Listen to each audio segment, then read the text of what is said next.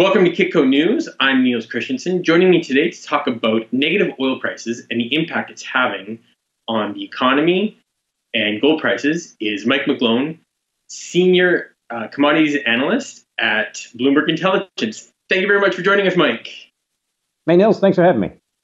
It's excellent to talk. Hopefully you can shed some light on negative oil prices. You can't even give this stuff away. What impact does this have on investor sentiment? Is this an indication that things are going to get worse before they get better? Yes, I think it is that. The first thing from a gold standpoint, it's fuel for higher gold because it gives fuel for central banks to ease more, which is really it's pumping, it's really like pushing up gold. But bottom line, it's part of the macroeconomic demand destruction situation we're seeing. It's recession. It's actually depression-like. So oil's plunging. Futures are having issues because it's a tree in the forest.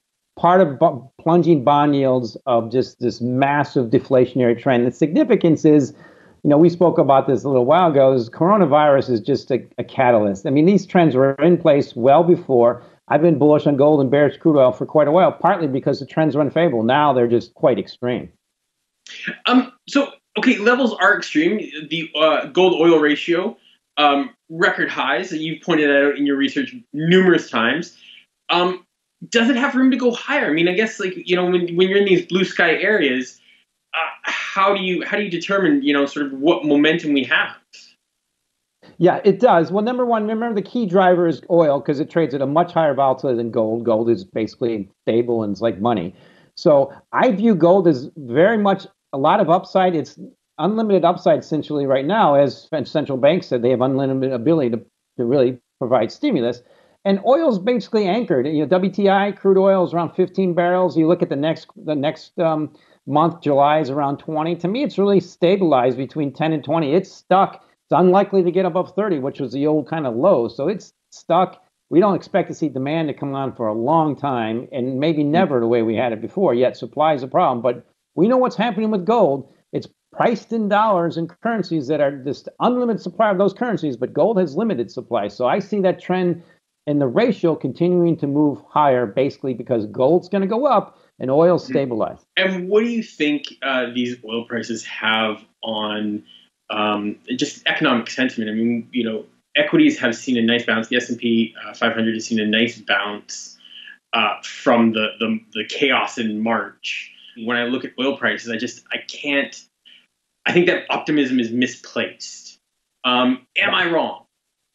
No, I think that's the key thing. So I've been pointing out that gold, the spot value of gold has been outperforming the S&P 500 total return for at least 5 years, since the Fed first tightened in 2015. That's just a bad sign for the stock market. Now, the stock market's being boosted by this massive amount of liquidity, but the question is how much longer that can last, and I think gold has the upper hand.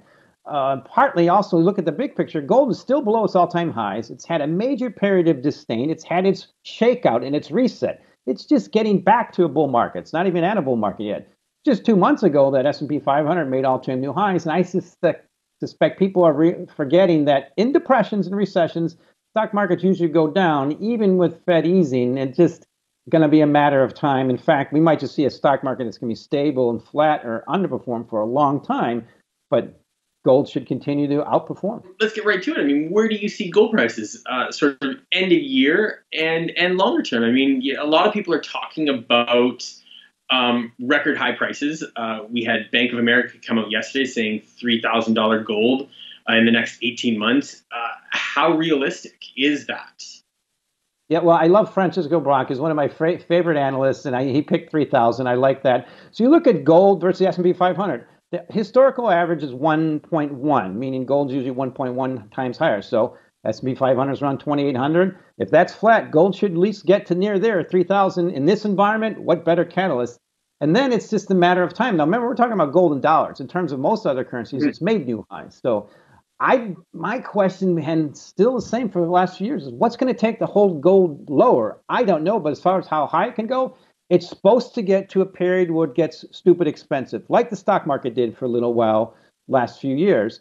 And right now, it's just in this still retracing an old bull market with still retracement. So I think we're going to be entering that next stage soon, probably this year, where that 1900 level is just looking like there's going to be a lot of buy stops above that. Mm-hmm. Mm-hmm. Last question I wanted to ask: monetary policy. I mean, all of this is because Federal Reserves, central banks, ECB, everybody's pumping massive liquidity into this system. Wanted to ask: do you think the Federal Reserve goes negative? Do they need to go negative for gold prices to go higher? I think they could go negative, but they do not need to do that for gold prices to go higher. So let's point out, remember, gold has been rallying since they first started tightening in 2015. So that, to me, tells me in a strong dollar environment, that just means gold's going up and all the other currencies are going down. But gold, that stable store of value, has only one place to go up in terms of these, currencies with unlimited supply. So the Federal Reserve should keep doing what they're doing. The bond market, the dollar is telling them they have unlimited ability to keep stimulating. And I think they should continue to do that because this is deflation. Look at crude oil. It's at the lowest level in who knows what, 2 or 3, almost 3 decades. Inflation adjusted, that's purely deflation. So there's no risk of inflation. And until there is, they're supposed to just print money because that's what inflation typically is. It's just too much money chasing solid goods. And what do we know gold is? Gold is a solid store value.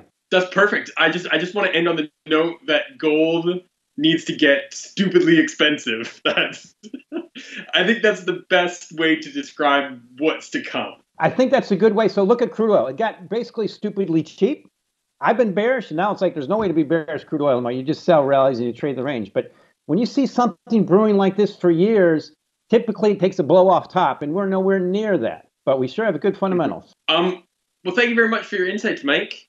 I hope to talk to you again soon. Thanks. Looking forward to it. Thank you very much for watching Kiko News.